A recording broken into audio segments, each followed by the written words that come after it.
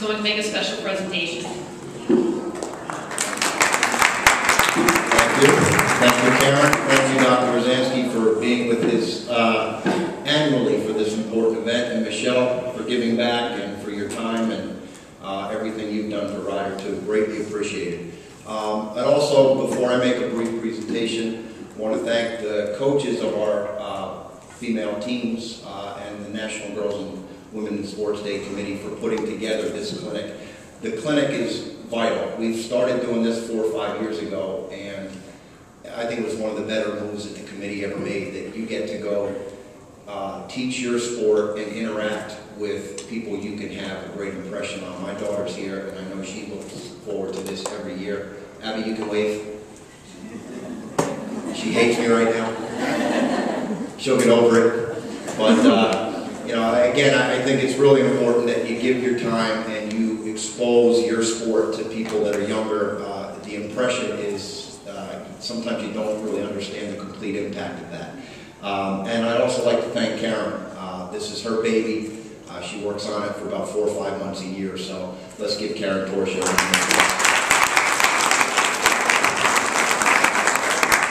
We have a special recognition today. Most of you know Ben Cohen is at every one of our sporting events and is probably the biggest fan of our women's athletics teams here at Ryder. It could be 28 degrees at a softball game or 90 degrees at a soccer game. Ben's there. He's a great supporter of Ryder. And Ben, we wanted to recognize you as our #1 student fan. So if you could make your way up to the podium.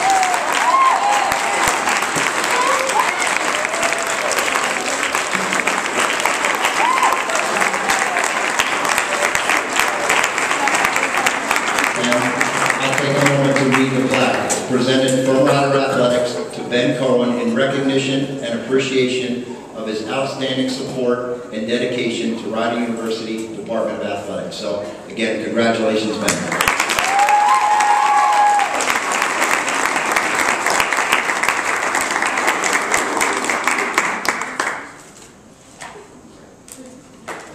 Thank you.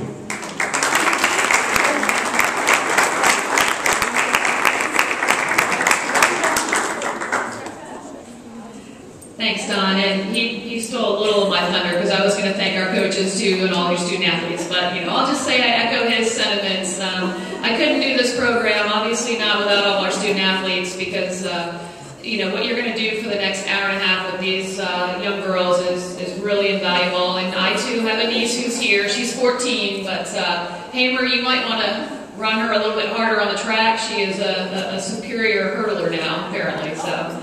But in any event, thank you very much. Thank you to the committee members. We have other people other than just our coaches on there with Cherie and Lynn and everyone that kind of comes together to put this day together. Thank you to Michelle and Dr. Rosansky as well. We really appreciated your comments, and I think Michelle had a great message for all of you today too. So.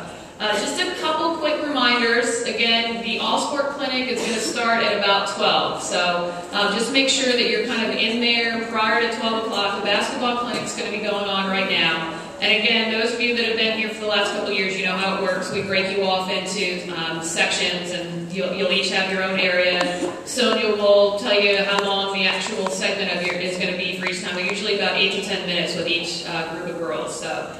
In terms of the game today at 2 o'clock, just make sure, and coaches, make sure that your team is aware of what timeout you have. If you don't know, I'm going to actually post it on the wall by the little window at the end of the visitor team bench. Coach Carroll is going to be coordinating the timeouts for me, so please make sure that you're at that window with Coach Carroll a couple minutes prior to your scheduled timeout.